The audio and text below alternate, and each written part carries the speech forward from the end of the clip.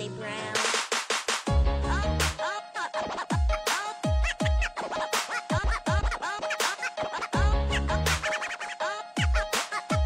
Come on, Charlie Brown.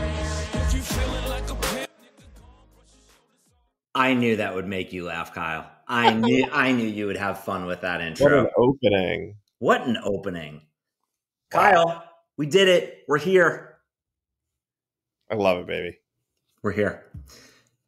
Thank you for being here, Kyle Johnson. Thank you, everyone who's listening to the OhHello podcast, who's watching us on YouTube, who is a subscriber on Spotify and Apple Podcasts. We appreciate you.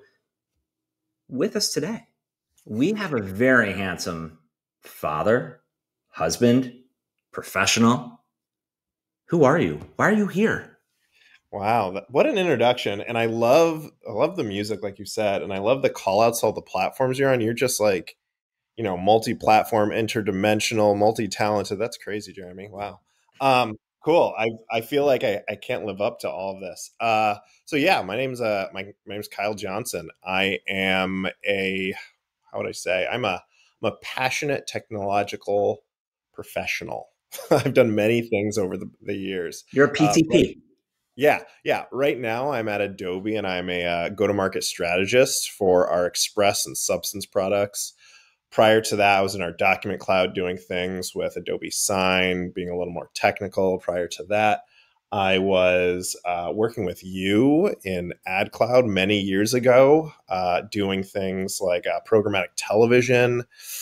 Prior to that, I was at the Ad Council, making Smokey the Bear ads and crash test dummy stuff.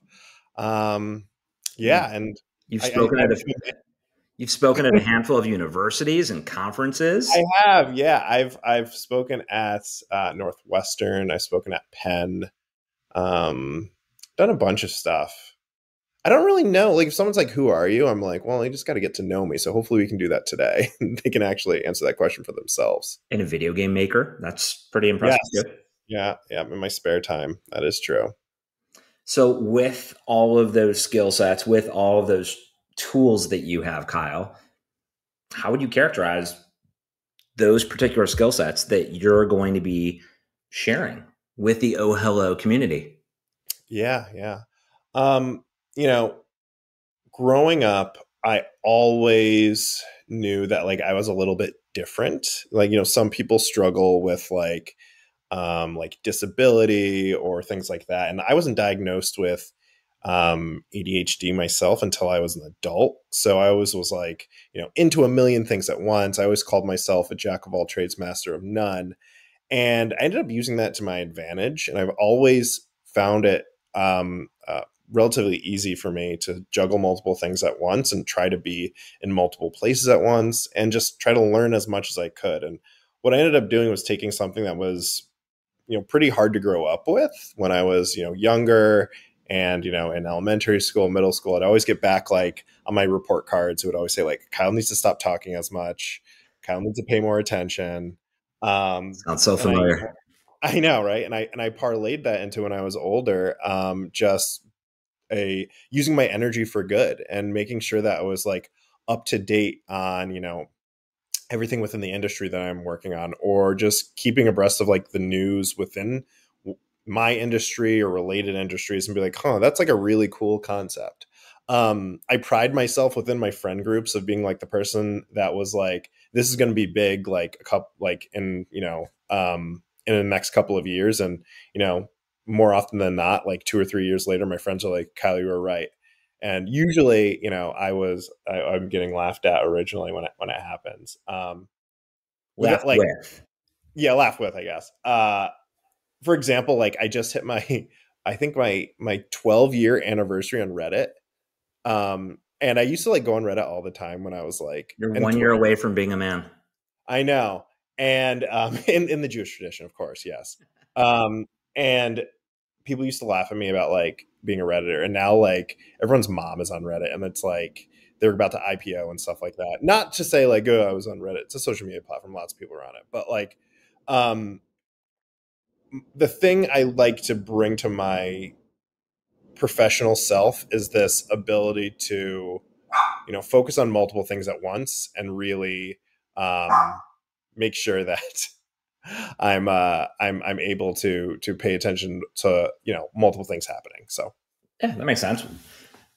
What would you tell 20-year-old, 25-year-old Kyle when it comes to mentorship, when it comes to just your 25-year-old self? What feedback, what advice would you give yourself? Man, Deep, real deep, Kyle.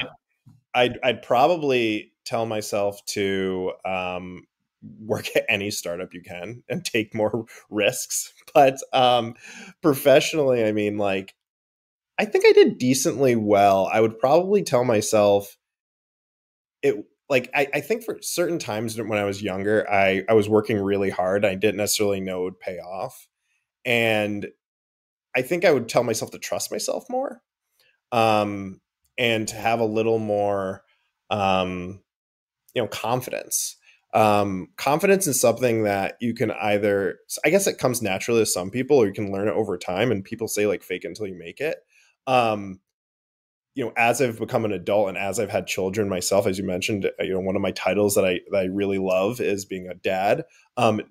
I found out that nobody knows what they're doing, even at like the highest levels of companies that I've been at. Like, no one really knows what they're doing. So I guess the one thing I would tell myself is like,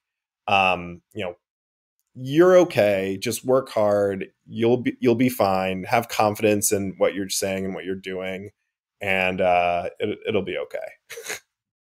Well said. Well said, Kyle.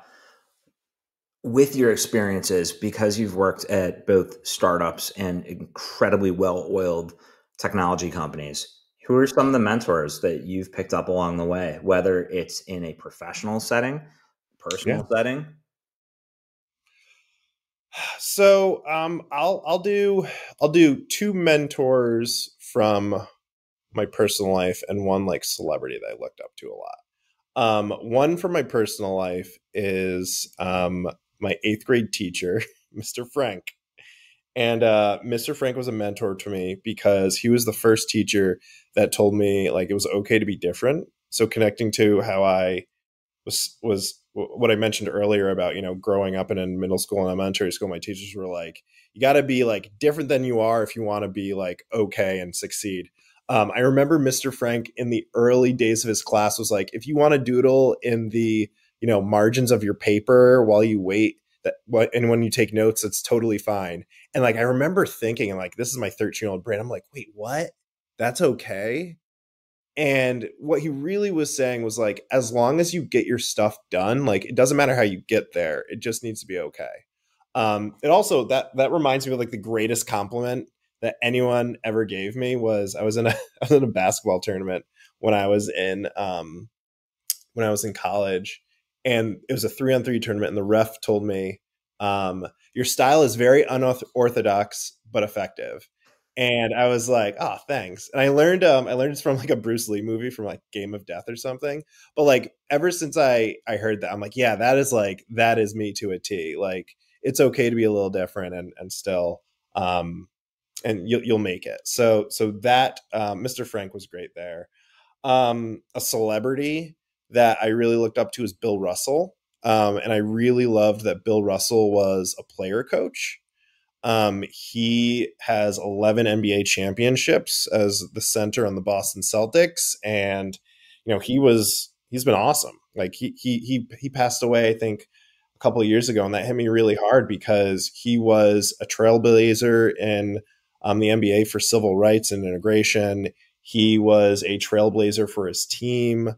And he was a trailblazer for like this massive multi-billion-dollar organization that exists today. And, without him, putting in the extra work, he didn't just say like, I'm the best player and like, I like need the biggest salary and stuff like that. He said, I'm the best player and I'm also going to coach this team at the same time. I'm going to take on more responsibility and have us achieve greater heights. So, from him, I suppose what I got is, being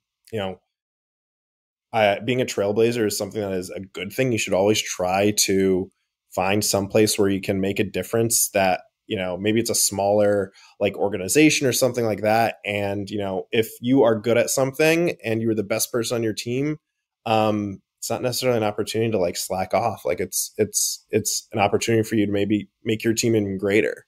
He was a mentor for his teammates in many ways, once he became, the elder statesman on the team. And, that's something that anybody can do within their organization.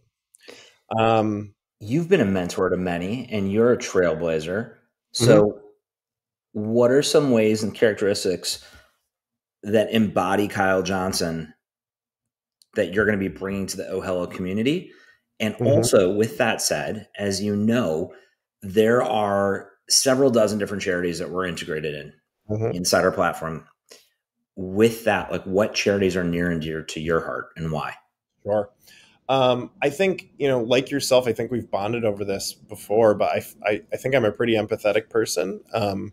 I try to have like a high EQ when I can, and I try to think about how other people are feeling and put myself in their shoes. I try not to judge the first time I hear people, either speak or I don't necessarily want to, just take someone at face value. So being able to empathize with these individuals who might not know what they're doing at that given point, but, they just want to try hard and they want to, make a difference at their company or just within their own personal lives, I suppose. Like that's all I need to really connect with someone. And I appreciate that when people, are open, and I try to be open in comparison or as well.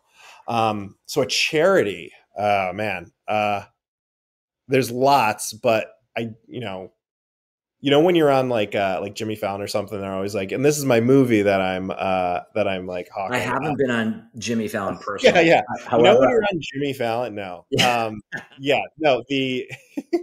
The charity that I want to plug is a charity that I'm actually on the board for. It's called CAPE, Chicago Arts Partnerships and Education. And what it does is it brings arts into the school curriculum. So you've probably heard of STEM, science, technology, engineering, and math. Well, it's been, discovered that STEAM is actually better. It's when you add art into that because you get better learning outcomes. When you add art into, let's say, your math lesson or your history lesson. Growing up, the work you probably remember the most is when you made like a diorama about like the War of 1812 versus your teacher just going, the War of 1812 was in 1812. Bad example, but CAPE is in I think more than 30 schools within the greater Chicago area. It's been going for more than 20 years now. We have teaching artists that are embedded in classrooms across the Chicago area. So for me, that's the one that really is near and dear to my heart. But, in the platform, any charity that really gives back to the youth is something that I think is something that's good for people to select. Love it. OhHello itself is a way to give back to those, it doesn't necessarily need to be someone younger than you, but it's a way to give back to the younger generation and people who have less experience. So anything where you can give back to those who might not have as much experience is good with me. You rock, Kyle.